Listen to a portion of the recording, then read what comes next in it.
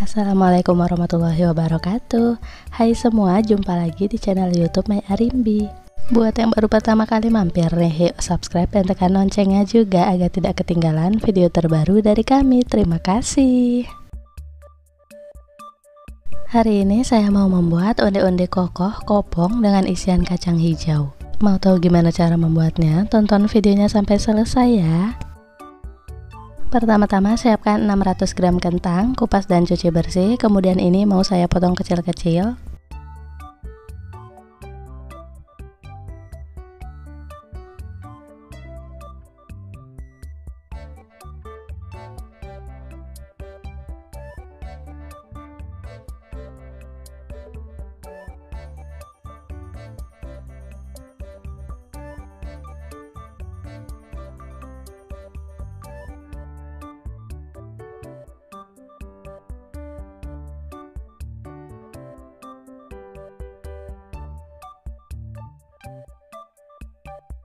Setelah kentangnya selesai dipotong-potong, siapkan panci, masukkan secukupnya air.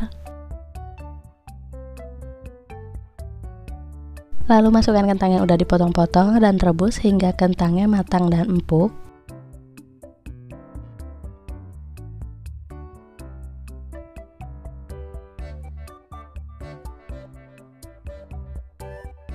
Kalau kentangnya udah matang dan cukup empuk, ini diangkat dan ditiriskan.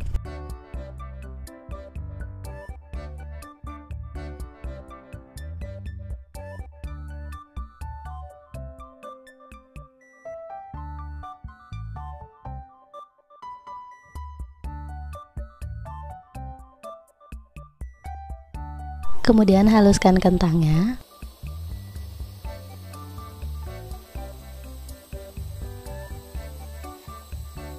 Kalau udah halus, kentangnya disisihkan dulu.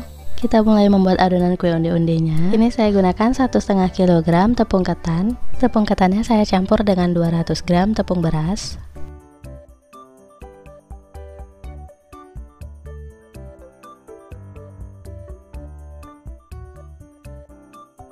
Tambahkan 300 gram gula halus atau gula pasir yang di blender.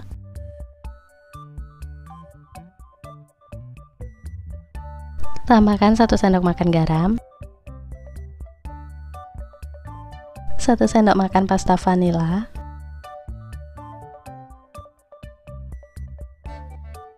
Campur rata, saya campur langsung menggunakan tangan. Pastikan tangannya udah dicuci bersih.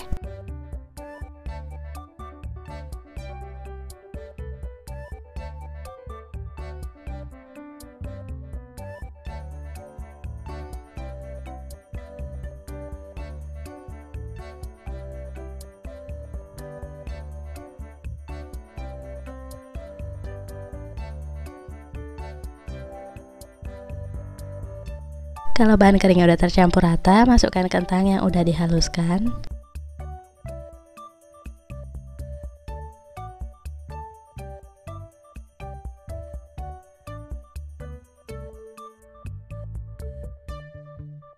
Ini dicampur rata lagi.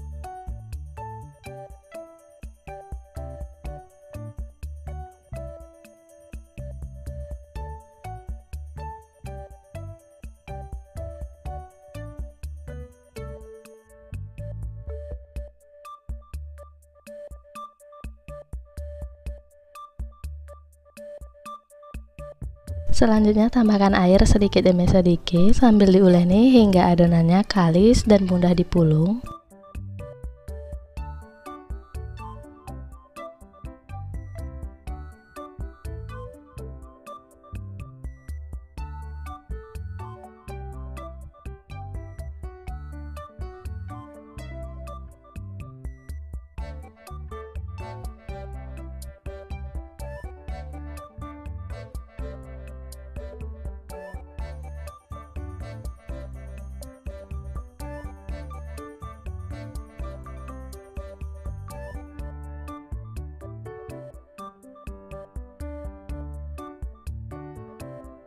Nah, ini adonannya udah kalis dan udah mudah dipulung. Total air yang saya gunakan ini sekitar 1,2 liter. Selanjutnya ambil sebagian adonan agar beratnya sama rata. Ini saya timbang, masing-masing seberat 20 gram. Lalu pipihkan adonannya. Beri isian pasta kacang hijau di bagian tengahnya. Tutup dan bulatkan hingga permukaan adonannya mulus dan licin. Untuk resep pasta kacang hijaunya nanti saya tulis linknya di description box ya.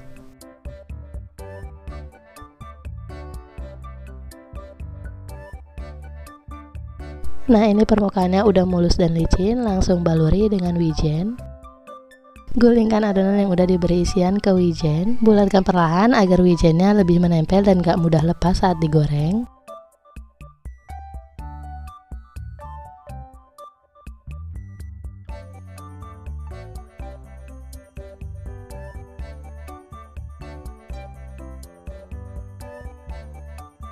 Lanjut siapkan minyak goreng yang cukup banyak, kira-kira hingga onde-ondenya bisa terendam. Masukkan onde-ondenya yang udah dibaluri dengan wijen, ini nggak perlu menunggu minyaknya panas. Goreng dengan api sedang cenderung kecil hingga onde-ondenya matang, kokoh dan berwarna kuning keemasan. Jangan isi terlalu penuh ya, beri ruang untuk onde-ondenya mengembang. Untuk awal-awal digoreng, onde-ondenya ini nggak perlu diaduk-aduk. Setelah permukaannya kokoh dan mengapung seperti ini bisa diaduk sesekali agar matangnya merata.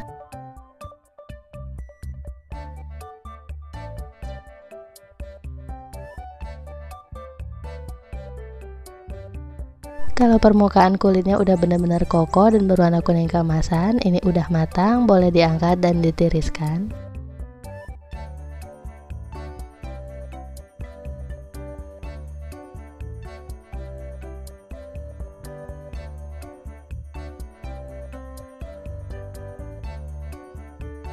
Goreng sisanya hingga selesai. Nah, ini dia onde-onde isi kacang hijaunya udah jadi. Nah, ini kelihatan permukaan onde-ondenya ini benar-benar kokoh ya. Saya mau cobain, bismillahirrahmanirrahim. Onde-ondenya ini enak banget, garing, lembut. Rasanya gurih, isian kacang hijaunya juga lembut banget, manisnya pas. Nah, ini kelihatan bagian dalam onde-ondenya itu kopong ya. Semoga video ini bermanfaat ya teman-teman, selamat mencoba di rumah.